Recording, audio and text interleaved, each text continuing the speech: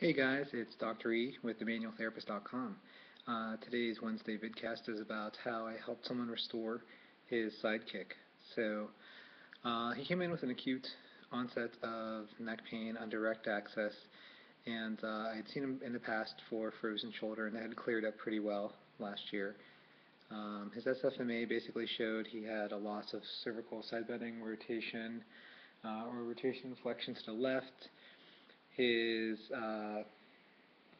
left-sided LRF was pretty good.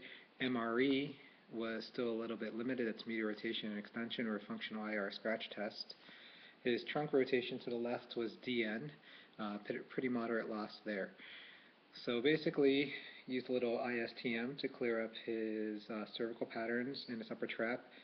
And after about 30 or 40 self-mobilizations, his side bending had improved, and most of his acute onset of cervical pain had gone away.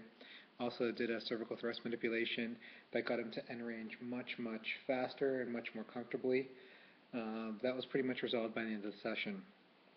We still had some time left, so I said, "Is there anything else you want me to address?" And he said, "Yeah, I have trouble doing a sidekick." And turns out he's taking Tae Kwon Do with his son now, and he couldn't chamber.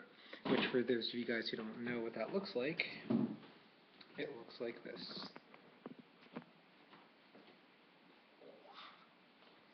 So a chamber is when you come up and you flex the hip, and you have to rotate your trunk as well. You stand on one leg. So the rest of the SFMA pretty much showed he had a loss of, he felt his hip was very tight, and he thought that it was really painful. Or he thought that it was really tight, but in reality it was more of a stability problem, like many of these things are. The thing with the rapid responding area is that when the motion comes back rapidly, they had the motion all along, it's just that they didn't know how to use it. And whatever technique you choose to have them get that motion back, whether it's MDT or soft tissue work or corrective exercise, they did have that motion all along. So in his case, he had a very limited active straight leg raise and deep squats. Both of them actually were more stability issues because passively he had full motion in his hip. So I chose to do a little bit of ISTM to his IT band, did a quick functional release with some diaphragmatic breaths of his psoas. Turns out he had no idea how to diaphragmatically breathe. I cued him on that. We practiced that for about 5 to 10 minutes and did some core activated straight leg raise. After that, his straight leg raise improved to FN, and he had a much easier time chambering, however, still felt a little tight. The last thing I had to work on was basically then thoracic rotation. So instead of just manipulating him, I taught him how to do the ballistic whip.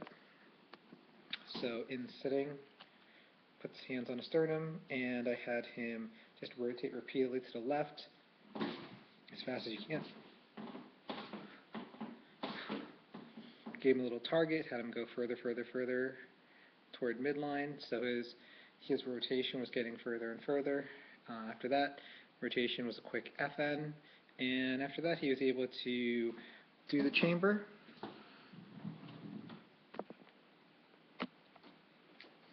So then he was able to chamber up and kick.